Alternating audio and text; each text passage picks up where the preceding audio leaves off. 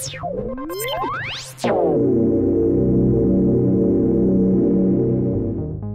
scientist's job is to obtain knowledge about the natural world. Sharing that knowledge is critical for scientific progress, as new information produced by one scientist can be used by others to make new discoveries and further benefit society. In 1665, the Royal Society of London created the first scientific journal called Philosophical Transactions to facilitate the transmission of new scientific findings. This publishing model established the concept of peer review to ensure scientific quality, and the defined date of publication to establish priority of discovery. These principles have laid the foundation for the nearly 30,000 scientific journals that exist today. Let's see how the process works. First, scientists write a manuscript and send it to a journal for consideration. If the editors are interested, it is sent out to a group of anonymous scientists for their opinion of the quality of the work. The journal receives commentaries from the reviewers and decides whether to accept or reject the manuscript, or commonly requests revisions that require more experiments, resubmission, and re-review before the journal makes a final decision. This process works, but it takes time. It's not uncommon for studies to be published 1 year after initial submission.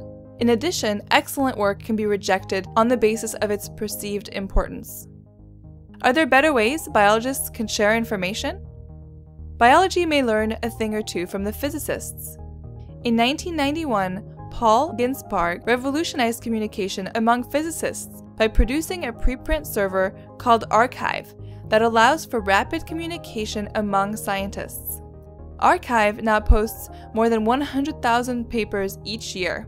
Preprint servers in the life sciences exist, but they are not yet widely used. A preprint server is simple. A scientist uploads a manuscript to a server. The paper is screened to ensure its scientific nature.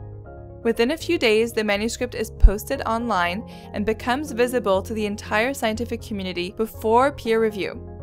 Subsequently, the manuscript is usually submitted to a traditional journal for peer review and publication.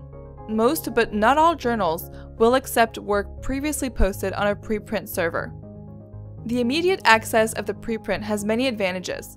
Preprint servers give the authors feedback from a larger group of people than the anonymous peer reviewers. Preprints can be an announcement of a discovery, which helps scientists establish priority of their work. With preprints, authors can share work in progress or recent accomplishments with funding agencies, promotion committees, or future employers. Preprints are open access. Anyone in the world with an internet connection can view the manuscript for free. Preprints accelerate scientific progress by speeding up access to new findings. The internet is continuing to redefine how people access information and create social networks. Using the internet, physicist Paul Ginsparg tried the first truly new experiment in scientific communication since the creation of the Philosophical Transactions 350 years ago. As our lives go digital, many new ideas and experiments in scientific communication will facilitate access to data, changing how scientific work is evaluated and discussed, and pushing scientific innovation at an ever-accelerating rate. Let's see what the next 10 years will bring. This video was produced by Eureka Science and is brought to you by ASAPbio.